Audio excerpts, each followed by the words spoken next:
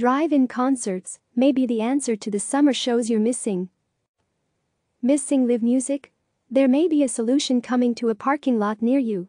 Drive-in concerts are popping up in parts of Europe and throughout the United States as the coronavirus pandemic has brought an end to large public gatherings. Keith Urban and DJ D-Nice are among the first major artists to perform drive-in shows. Earlier this month, Urban performed a surprise concert at Tennessee's Watertown Stardust Drive-In as a thank you to frontline medical workers from Vanderbilt University Medical Center.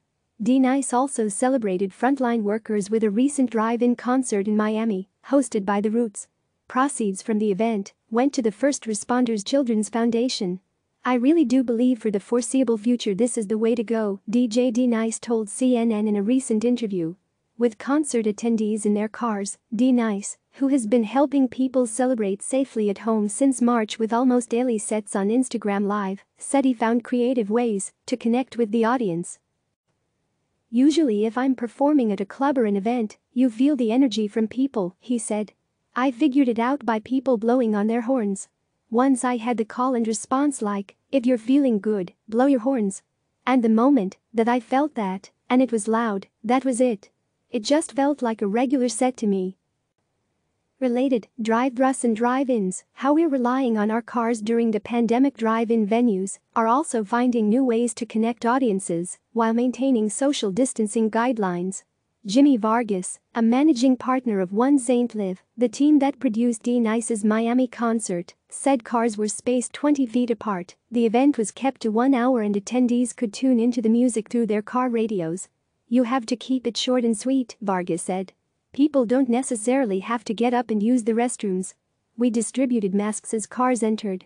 We ran signs along our LED wall screens telling people to please stay in their car. And obviously we had support from our security team to ensure people weren't getting out of the car. Vargas said it went so well they are exploring more of these music experiences in cities like Los Angeles, Baltimore, DC and San Francisco. Adam Alpert, CEO of Sony's Disruptor Records, is taking note. Clearly there is demand for live concerts, Alpert told CNN. People miss live music. They miss seeing their favorite artists. They miss the magic and energy that seeing live music brings. Alpert said while many of the artists on his roster are eager to tour again, concerts where people are standing shoulder to shoulder again are likely dependent on a COVID-19 vaccine. Musical artists are itching to get out, but we have to wait until it's safe, he said. I think artists and promoters and venues are resilient, and they're going to try and look for new ways to make live music safe in these uncertain times. So, for now, seeing artists from the comfort of your car may become more common. Country music's Eli Young Band will be performing at a concert in your car event on June 4th in Texas. The following 3 nights will feature Pat Green, Josh Abbott Band and Kevin Fowler. This isn't going to go away anytime soon. Being able to adapt and continue to entertain, and to be able to continue doing our jobs, this kind of gives us an avenue to do it safely and responsibly, band member Mike Eli told CNN. We're not lowering our expectations for the show at all, just because it's totally different, John Jones, who plays bass guitar in the Eli Young Band, added. We'll be out there singing, they'll be out there honking, and we'll all sing along in our own way.